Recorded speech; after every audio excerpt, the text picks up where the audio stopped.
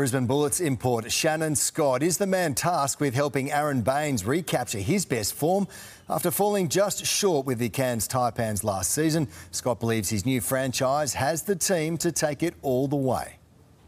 He's the American import set to ignite Aron Baynes this season. But Shannon Scott's first encounter with him was less than ideal. I hit a screen by him and my shoulder was probably done for about 2 or 3 weeks. So as soon as I signed, my mom was like, "You're playing with that guy that hurt your shoulder, right?" I'm like, "Yeah." It's going to be hurting a lot of other guys now, so I'm really happy about that. After a slow but successful season coming back from a serious neck injury, Baynes could be about to dominate again. Off-season, he didn't miss a day. Practice, he doesn't miss a practice. So, that's where the confidence builds, is him being able to back up day in, day out.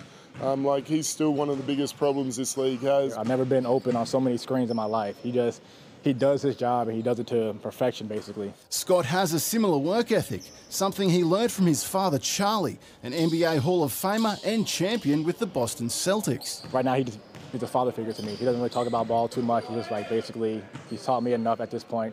Go out there, do what you've always done your whole life, and then live with the results. The 30-year-old has played around the world and believes his current team have the cattle to be a contender. There's a lot we can improve on, but yeah, man, we have a lot of hungry guys that want to play to the very end, guys that know how to play, so I'm looking forward to it. And 17-year-old Rocco Zikarsky is lapping it up. The 7'3" wonder kid only got 28 seconds in his debut game, but that's about to change. What we expect is in a double weekend, he's going to have to find opportunity for us and come in and give us a little bit more than that. So it's a big weekend for him for sure. They fly to New Zealand tomorrow for a Thursday night tip-off against the Breakers. Ted Roker for 10 News First.